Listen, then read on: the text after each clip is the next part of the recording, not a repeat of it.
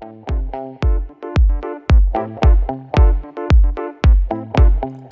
you're listening to Abstract AF and I'm Sneha Jaswal. We are back with another edition of 10 book reviews under 10 minutes. This time the titles include a lot of interesting graphic novels, so let's get to number 1. Nectar in a Sieve by Kamala Markandaya.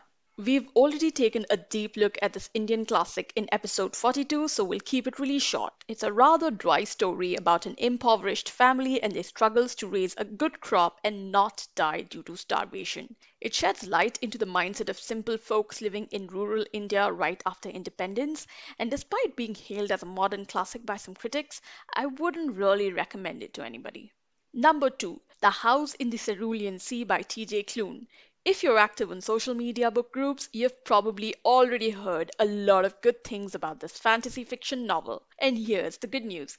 It really is a sweet, heartwarming tale about a 40-something man falling in love with a peculiar bunch of magical orphans and their caretaker.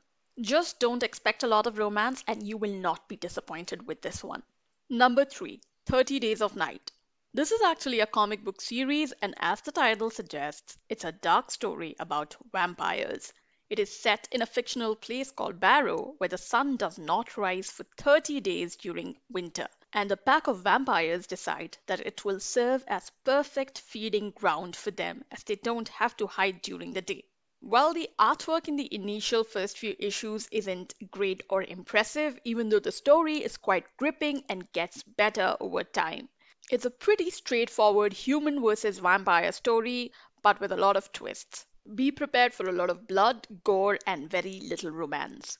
Number 4. This is another graphic novel series called Klaus by Grant Morrison, who reimagines the legend of Santa Claus, making him this really cool comic book superhero who gets into violent fights and has a soft spot for children.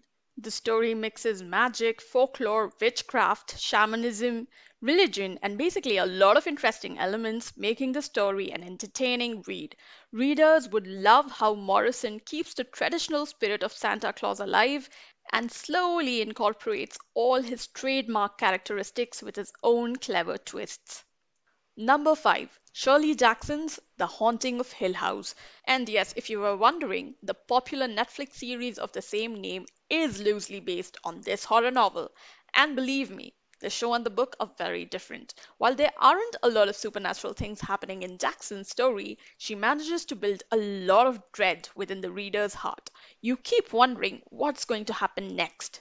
The plot is about a professor who rents Hill House to find out if it really is haunted. A lot of strange things do happen in the house, but considering the kind of anticipation Shirley Jackson builds throughout the course of the story, the reader is left feeling a little underwhelmed with the climax. But otherwise, it's a great pick for horror enthusiasts. Number 6, Eva Goes Solo by Evangeline Neo. This is a standalone graphic novel. It's like a comic book travelogue where the author recalls her stay in Japan as a student. Neo cleverly captures the exaggerated style of manga artists, making the book comical and fun to read. Now, Neo is a Singaporean who lived in Japan for a significant amount of time, so she's able to shed interesting insight on the Japanese way of living and what it's like to be a foreigner living in their land. Number 7, Spellbound by Bishakh Som, a graphic novel memoir but with a twist, because the author's life is recollected as Anjali, a cisgender Bengali American woman. A lot of the novel deals with the author's relationship with their parents and their struggle to getting published for the first time. The artwork is clean, colorful, and engaging. It's just that, and this might be just my personal evaluation of the book, but it feels like the author isn't as candid and open about themselves as other graphic novel memoirs can be. I'd rather recommend Funhouse by Alison Bechdel or Hey Kiddo by Jared J. Krusowska. Overall, Spellbound does have its charm, but I feel like it doesn't live up to its title, and towards the end, it gets a little boring. Moving on to number 8. It's called Remind by Jason Brubaker. Now, this is a fantasy fiction series about a cat called Victuals that gets lost and then reappears washed up on the shore with a brain injury and the ability to talk, much to the surprise of its owner. This is just a very weird series that isn't as fun as it could be. It's about these lizard men and women living somewhere in a parallel world under the ocean. And I don't know, I just didn't have any fun reading it, and I would not really recommend it to anybody. So let's just move on to number nine. It's called The Sense of an Ending by Julian Barnes. This Booker winning novel is an ordinary tale about a regular retired man called Tony who, out of the blue, finds out that his ex girlfriend's mother has left him some money and a diary, even though it's been over 40 years since he saw any of them. But this diary belonged to his best friend who committed suicide when he was just 22. So, this little twist in the tale in his retired life really forces Tony to look back into his past, making him realize that things weren't as simple as he made it out to be. It's a great book about how fragile and unreliable our memories can be.